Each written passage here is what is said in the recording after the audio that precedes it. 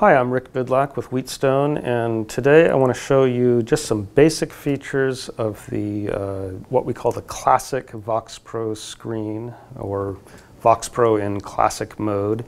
It's in classic mode because you see the yellow icon over here with the microphone is lit up. So in this mode, we basically see the waveform editor at the top. We see the file list at the bottom. We'll start in the upper left-hand corner.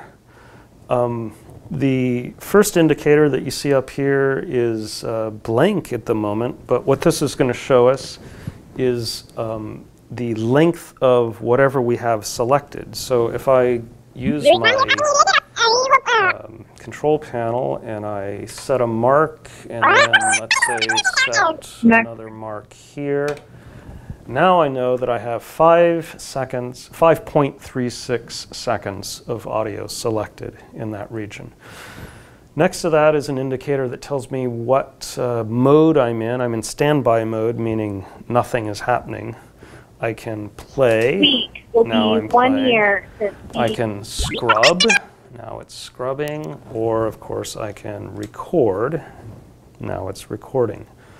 I'm going to cancel that with the cancel button, and I'm back into the file where I was originally. In the upper right corner over here, I see an indicator that tells me I have 1,471 hours of disk space left available on this hard drive. So I've got plenty of room to make all kinds of recordings and edits. Continuing down, these little indicators here are a quick way to zoom in on the waveform. I don't really need to do that. It's already pretty hot. Up at the top of the waveform editor, you notice there's a little white triangle. I can drag this around like so. I can click anywhere in here and go to that place. What this is basically telling me is this corresponds to the length of the file in its entirety, from the beginning to the end. Any place that I put the white triangle, that realigns the Q line to that position. That's crazy. Yeah, I'm not paralyzed, and Okay, so for example, I come back here. Now I'm at that location. Things kind of like get to use a feel for everything. Down below, we see the length of the file in its entirety, 3 minutes and 14 seconds. I can see that I'm 44 seconds into the file. I have 2 minutes and 29 seconds remaining till the end of the file. Up in this corner, I see that I have 13 files in this particular folder that I'm in. They're all listed down here. Most of you will have undoubtedly many, many more files than just that. This is called the file list. I can arrange these files by right now they're arranged by name. I can arrange them by length. So the longest file is on top.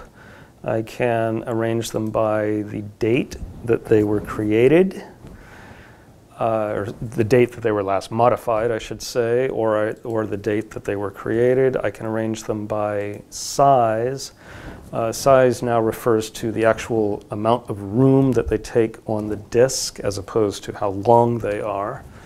And in the very last column, the format that they were recorded in. These all happen to be in exactly the same format. Over here, I have my VU meters. So then up here in this section, we have our controls for background recording. We've made another video about background recording, which you may want to look at. This lets me go in and out of background recording, and I can edit the background recording. These two buttons over here, actually there's 3 buttons.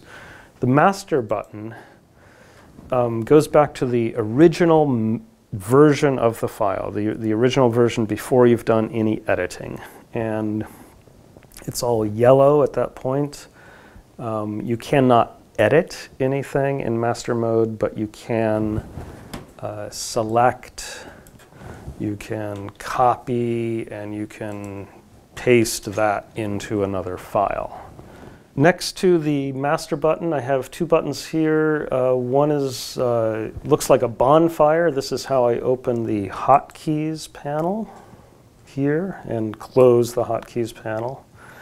And then this other button, and we'll have to cover this with another video. This is this toggles multi-track mode, which I've just gone into.